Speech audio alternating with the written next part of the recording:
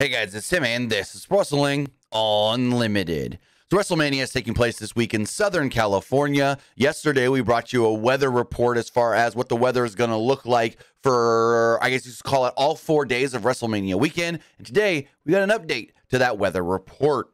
So let's kick it off with Los Angeles proper, where Crypto.com Arena is, where you will be getting SmackDown, the Hall of Fame, and Monday Night Raw.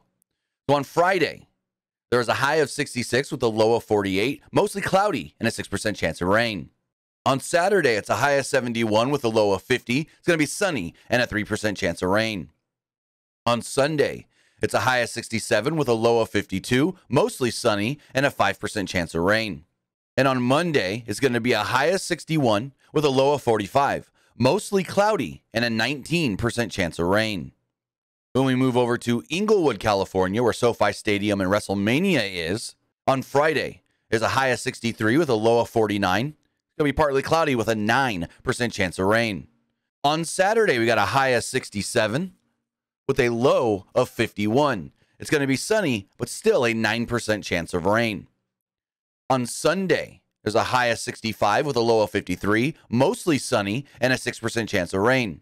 And Monday, there's a high of 61 with a low of 47, mostly cloudy, and a 14% chance of rain. So with that, not much of a change from yesterday's report, but a little bit of a change, as on Friday and Saturday in Inglewood, the percentage of rain did go up slightly. So with that, if we do see any more changes to the weather report going forward for Southern California this weekend, we'll have it for you right here, Pro Wrestling Unlimited. But that's going to do it for this episode. Remember to comment below, like and share this video, like us on Facebook, Instagram, and Twitter, and subscribe right here on YouTube.